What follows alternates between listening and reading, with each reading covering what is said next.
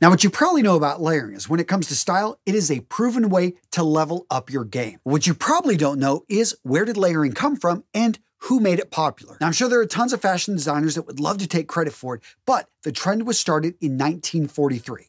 How? Well, it turns out in 1943, the United States Army, specifically the Quartermaster Corps, was charged with coming out with a new uniform. They tested tons of different options, and the one they found most optimum, the one that could, in a sense, deal with a wide variety of situations, it was a new uniform set called the M93. Now, what really made this set interesting is how they trained up millions of soldiers on how to properly wear it in a variety of situations. There was a Harvard professor, George Dorian, and he basically made sure that they had tons of training. They explained whether you're in the desert, whether you're in the jungle, whether you are in frigid temperatures, you can adjust this combination to survive. For those of you guys that know your military history, which I know is a lot of you guys, this comes as no surprise because for thousands of years, since recorded time, one of the biggest reasons for casualties in military operations was the weather. Was simply, hey, people are getting knocked out, they're getting sick because they weren't prepared, they didn't have the right clothing. So as you can see, gents, learning to layer is not only masculine, it's functional, and it can up your style game. Now, when it comes to layering, the first rule is to keep it simple, silly. Seriously, you don't need to overcomplicate this.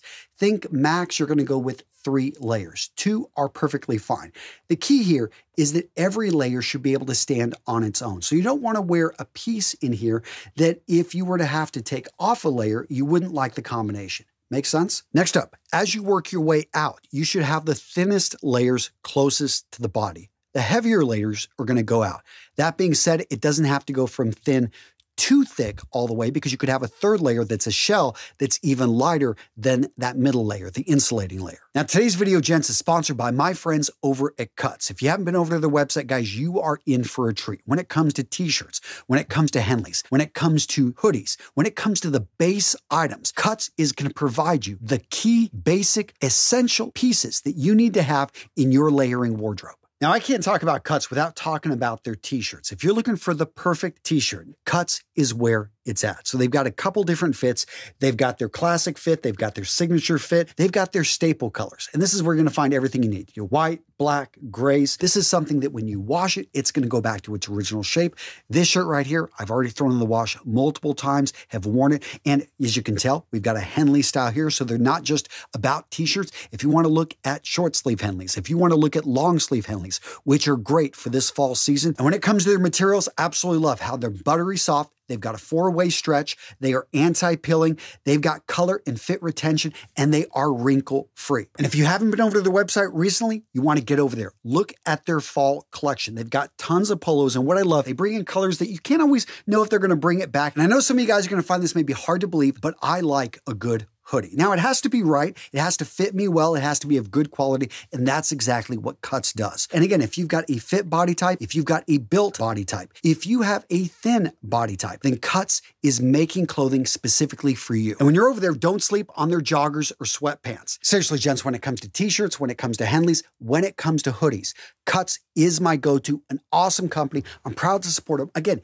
use that link down in the description of today's video to get the best deal on the web. Next up, let's talk about contrast. Now, you can go for as much contrast as you want, but when getting started, I would say keep it at a minimum. Instead, look for colors that are analogous. What does that mean? So let's bring up the color wheel. I'm not going to give you much here except to say understanding 2 things. Analogous colors are colors next to each other. They will work and they don't have a whole lot of contrast. Complementary colors are on the opposite side of the wheel, and as you can see, have a high contrast. Now, high contrast is fine if you're going to bring in an accessory like a necktie or a pocket square. But in general, when we're layering, I would say if you're just getting started, don't go with a whole lot of contrast. Instead, go with either a monochromatic look, which is basically a single color type of look, or go for something that the colors are analogous. They are very close to each other. They are similar in shade. Now, I know some of you guys are thinking, well, that's really boring. I want to have a lot of fun with the contrast. Well, if you're advanced, go for it. But for those of you guys just getting started, instead, go to this next rule. Texture will set you free. So texture is basically the way that the material, the fabric, is constructed. When you look at something that is constructed from silk, like a necktie, then you have something next to it, cotton. Maybe then you've got a wool sweater or jacket, you're going to notice that there's something different about the texture. This is the weave. This is the three-dimensional look. This is the way that the light reflects off it or doesn't, the way the light is absorbed. And texture, if you've got three blues right next to each other, you can actually, even if they're very similar in shade, but if they have very different texture, one has a sheen, one doesn't have any shine because it's simply very matte. The other one actually seems like it's got a little bit of a fuzziness to it. You'll find that they work great and that they give you a layered look. And for the next three, I'm going to throw them together. We've got inspiration, we've got imitation, and we've got application. So with inspiration, you want to find looks that you love. Go through some magazines in a bookstore. Go over to Instagram. Get over on Pinterest. Whatever it is, find some images, some looks that really inspire you, speak to you, you think are going to work for you. Next up, you want to imitate them. You want to rebuild these looks. And believe me, no one is going to care. No one's even going to know that you're trying to rebuild this look. And most likely, you won't be able to find all the items exactly, but you are going to get close and you're going to find that you can make that combination your own. Next up is the application. This is actually putting it together in front of a mirror and wearing it around your house. You don't want to just simply put together a combination and wear it for the first time when you go out. No, you want something that you feel comfortable with, something that you love this combination, that you know you're going to get compliments. It's going to make you feel like $1,000,000. Now for this first look, we're going to keep it really simple. A t-shirt, you can go with a wide variety of different colors and go with a casual jacket. Now you may not have one in your wardrobe, so in that case, maybe just go with a button down. Again, this is a layered look. You may not, be used to actually wearing this combination, showing that shirt underneath. That's why I really go for something with a little bit less contrast.